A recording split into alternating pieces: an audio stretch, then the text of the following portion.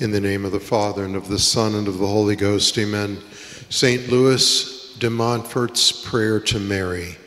Hail Mary, Hail Mary, beloved daughter of the eternal Father. Hail Mary, admirable mother of the Son.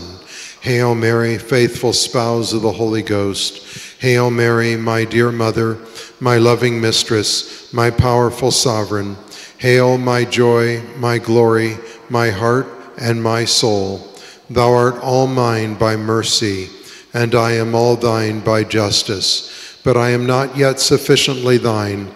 I now give myself wholly to thee, without keeping anything back from myself or others. If thou still seest in me anything which does not belong to thee, I beseech thee to take it, and to make thyself the absolute mistress of all that is mine. Destroy in me all that may be displeasing to God. Root it up and bring it to naught. Place and cultivate in me everything that is pleasing to thee. May the light of thy faith dispel the darkness of my mind. May thy profound humility take the place of my pride. May thy sublime contemplation check the distractions of my wandering imagination. May thy continuous sight of God fill my memory with his presence. May the burning love of thy heart inflame the lukewarmness of mine.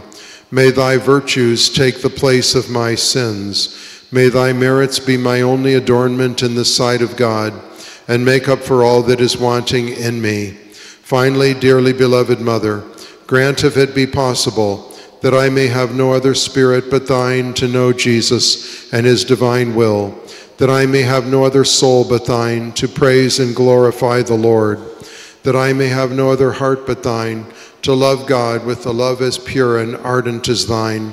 I do not ask thee for visions, revelations, sensible devotion, or spiritual pleasures. It is thy privilege to see God clearly.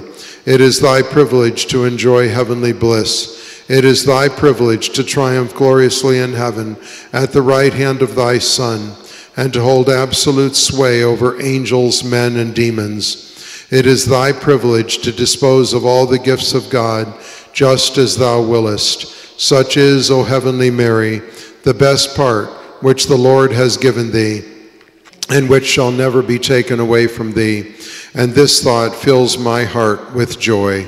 As for my part here below, I wish for no other than that which was thine, to believe sincerely without spiritual pleasure, to suffer joyfully without human consolation, to die continually to myself without respite, and to work zealously and unselfishly for thee until death, as the humblest of thy servants. The only grace I beg thee to obtain for me is that every day and every moment of my life I may say, Amen, so be it, to all thou didst do while on earth. Amen, so be it, to all that thou art now doing in heaven. Amen, so be it, to all that thou art doing in my soul, so that thou alone mayest fully glorify Jesus in me, for time and eternity. Amen. Let us pray for all the members of the Confraternity and religious congregation, both living and deceased. Our Father, who art in heaven, hallowed be thy name. Thy kingdom come, thy will be done, on earth as it is in heaven.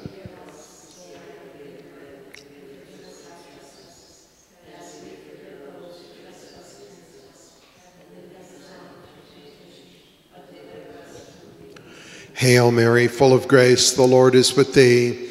Blessed art thou among women, and blessed is the fruit of thy womb, Jesus.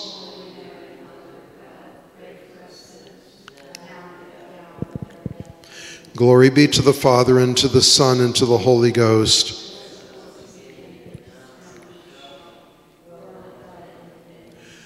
Eternal rest grant unto them, O Lord.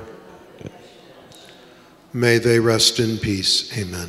In the name of the Father, and of the Son, and of the Holy Ghost. Amen. Please be seated.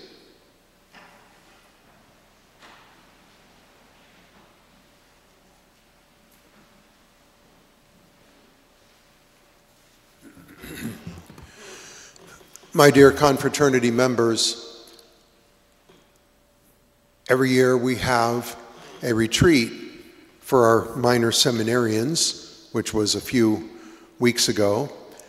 And an important part of the retreat is the book that you read during the meals, the spiritual reading. So this year I chose a book we've actually used before on prayer. A wonderful book. I like to pick it up from time to time and read a section. It's called Prayer, the Key to Salvation by Father Michael Mueller. And he was a Redemptorist priest who lived around 1900, the turn of the 20th century, wrote several great books, and as is the case with Redemptorist priests, he would travel around to different parishes and give missions. He was quite a good preacher, but also a very good writer. So this book on prayer brings out the absolute necessity of prayer. And he says in here that it is impossible for one who has attained the use of reason to save his soul without prayer. We know that children who die after having been baptized before they reach the use of reason go straight to heaven. But for the rest of us, once we attain the use of reason, we cannot achieve our salvation without prayer. Prayer is indispensable. And he even says something in this book which strikes you as almost disrespectful to Almighty God. I'd almost said approaching blasphemy, but you have to understand what he's saying. And he says, there is a power on earth which has power over Almighty God. There is something on earth which has power over God. And when I first read that, you're thinking, well, what could that possibly be? And of course, he's talking about prayer, because God allows himself to be influenced by our prayers. And there are many places in the Old Testament, for example, where we read how God spared his people when they turned to prayer and they asked forgiveness. Great blessings and miracles, unique ways by which God protected his people when they prayed. We have the example, for instance, of Judith, who overcame, cut off the head of Holofernes, the enemy of the Jewish people, and others like that. And you always find that they began by praying. Well, look at our Lord's agony in the garden. How did he begin his passion? By prayer. He went into the garden. He said, my soul is sorrowful even unto death. And he began to pray. And he prayed 3 times, meaning 3 periods. Prayed for an hour, went back to the apostles, found them sleeping, awakened them, said, cannot you watch 1 hour with me? Went back, prayed again, same thing. Several periods of prayer, lengthy prayer, and repeating over and over the same prayer. Father, if it be possible, let this chalice pass away, yet not my will, but thine be done. So we see our Lord giving us an example of prayer before his passion. And of course, throughout his life, his public life especially, we read in Scripture that there were times when he spent the whole night in prayer and was often seen going up into the mountain or into the desert places to pray to his heavenly Father. He began his public life by a 40-day fast, spending the entire 40 days in prayer, communing with his heavenly Father. So prayer is indispensable. Now, of course, when we hear a sermon on prayer or read a book about prayer, we can be inclined to think, oh, I need to pray more. But primarily what we need to concentrate on is always striving to pray better. Because it's not the amount of time we spend in prayer, it's how well we pray. And of course, that's something we can always work on, always strive to pray better. One of the ways by which our prayers are more effective, more pleasing to God, more efficacious, is by having what we would call the spirit of recollection, which spiritual writers call the remote preparation for prayer. And that is throughout the day, from time to time, to think of Almighty God, to lift our heart to God, to make acts of love of God, to renew our morning offering. So you have this kind of informal spirit of prayer that pervades our life. And then when it comes time to pray, it's easier to pray because we've not been so dissipated, so distracted. So let us, during what remains of Lent, the final couple weeks, especially reflect upon the value of prayer, the importance of prayer. Every evening in the seminary, we begin, before we start our night prayers, we first read the life of the saint for the next day. And the Butler's Lives of the Saints that we used last night gave as the saints for today, Saints Abraham and Mary. Now, of course, there are many saints every day. You could read a book like the Roman Martyrology or the complete Butler's Lives of the Saints, and they'll give like a dozen saints or more on any given day of the year. But he chooses one, Father Butler, in his Lives of the Saints, and he had this man, Saint Abraham, who lived in the early church, and he wanted to spend his life in prayer, so he made a cell near the church. And he walled it up, and he lived in this cell, spending his day in prayer. Well, his brother died, and his brother had an only daughter named Mary. And so he took her and took charge of her education and training, and he built another cell next to his, and he trained her in the spiritual life and in the faith. Well, sadly, this niece of his gave up this life. She was tempted by the world, and she left the cell and that way of life, and she plunged herself into the world and into a life of sin. Well, her uncle, Saint Abraham, wasn't going to give up on her. So he disguised himself as like a pilgrim, and he journeyed into the city where he heard she was, and he searched until he found her. And he brought her back. Again, by his prayer, obtained for her the grace of repentance for her sins, and he brought her back to the cell, and she persevered for the rest of her life in penance and prayer. And she was so renowned for holiness that she worked miracles. But here she had fallen into sin, but then was converted. We might say reconverted. And how did that happen? It was his prayers and his persistence, but especially prayer.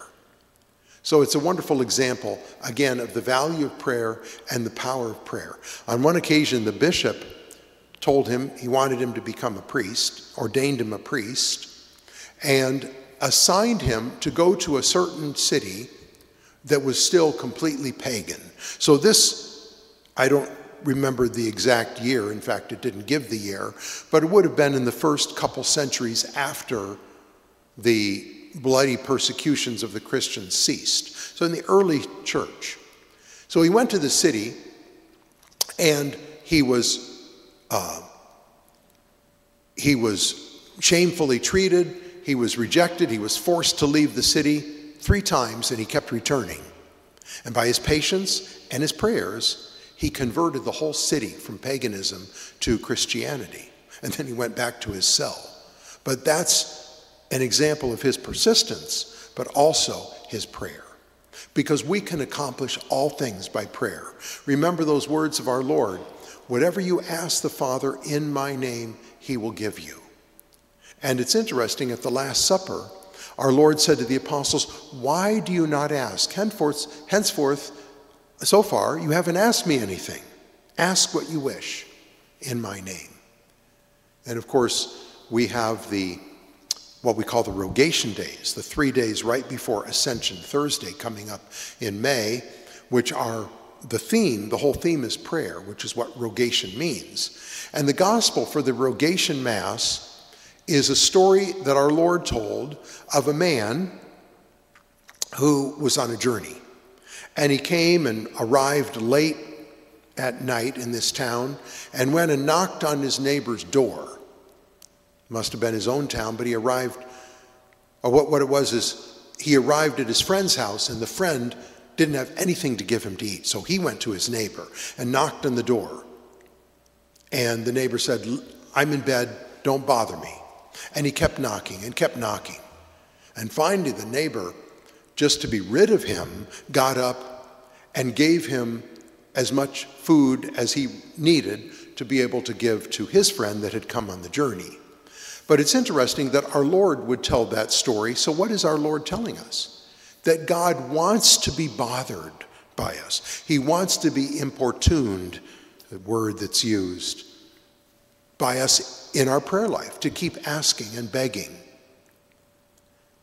And so let us reflect upon that here as we enter into tomorrow, Passiontide, the final 2 weeks of Lent, to spend it well, to be faithful to our Lenten sacrifices, but especially to the spirit of prayer, to strive to say our prayers well, and to strive to maintain that recollection throughout the day that enables us to pray better when it is time to pray. Please kneel.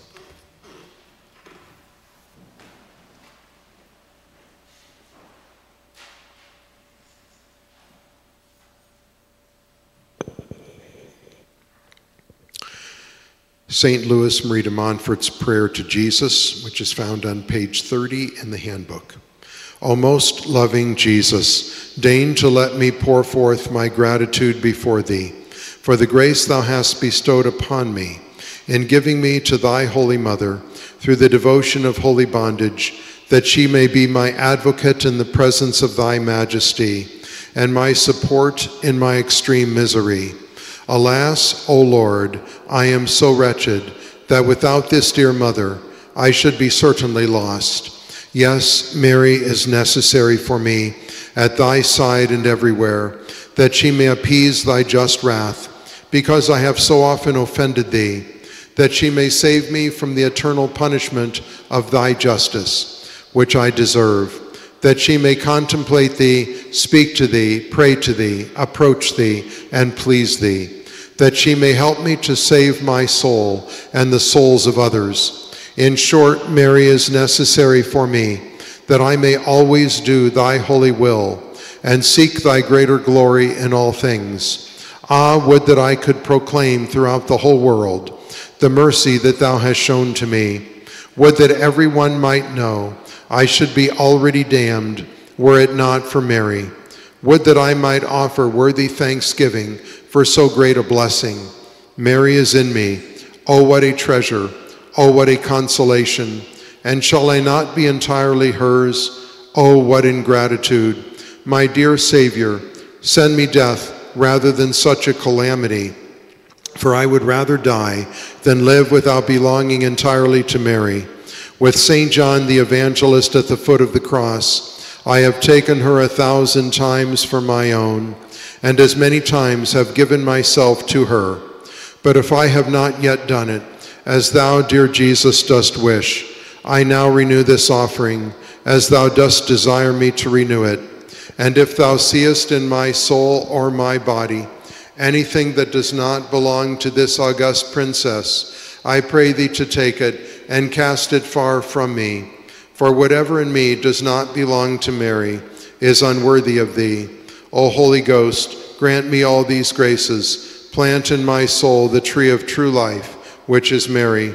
Cultivate it and tend it, so that it may grow and blossom and bring forth the fruit of life in abundance. O Holy Ghost, give me great devotion to Mary, thy faithful spouse. Give me great confidence in her maternal heart and an abiding refuge in her mercy, so that by her thou mayest truly form in me Jesus Christ, great and mighty, unto the fullness of his perfect age. Amen. The Fatima prayer is, my God, I believe, I adore, I trust, and I love thee. And I beg pardon for those who do not believe, do not adore, do not trust, and do not love thee. My God, I believe, I adore, I trust, and I love thee.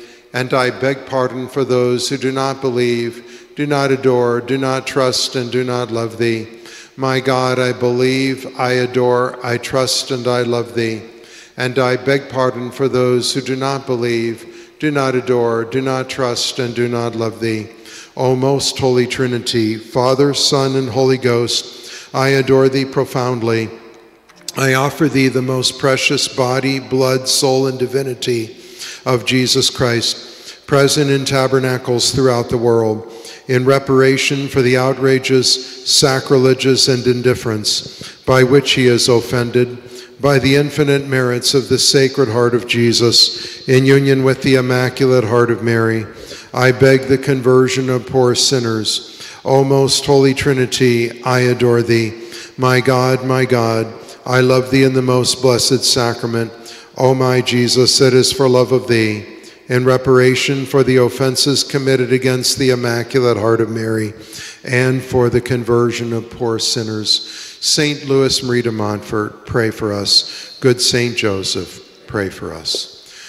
Benedictio Dei omnipotentis, Patris et Filii et Spiritus Sancti, descendat super vos, et maniat semper. Amen.